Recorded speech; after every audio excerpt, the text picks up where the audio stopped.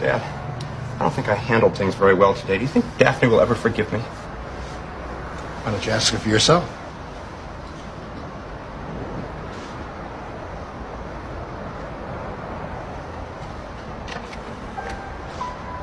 Your table is ready, sir.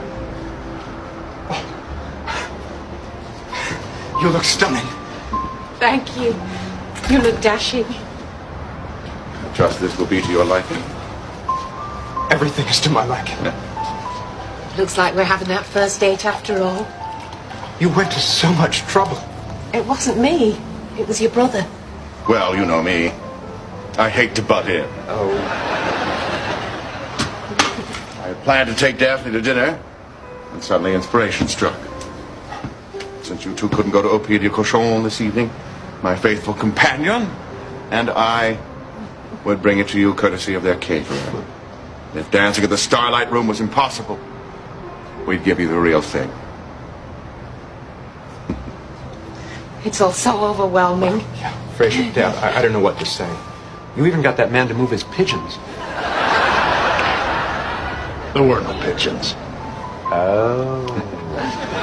How can we ever thank you two? Just have a beautiful evening. I think we can do that.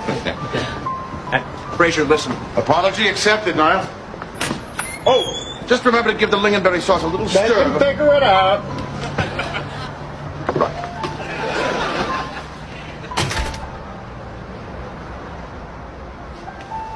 Daphne, about today. Let's just forget about that. Why don't we start from here? I would love that. To us. To us.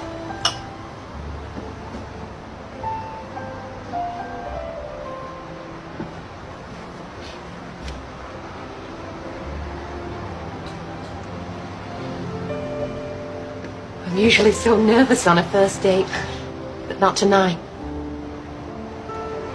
Would you like to dance? Oh, I'd love to.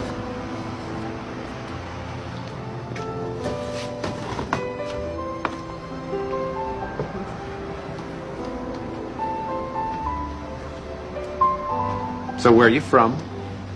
Manchester, England. Oh, my. Big family? Hideously. And you? I'm from a small mountain village in Tibet. Tenzing Norgay used to carry me to school. You know that I've always wondered. I think I can guess. Yeah.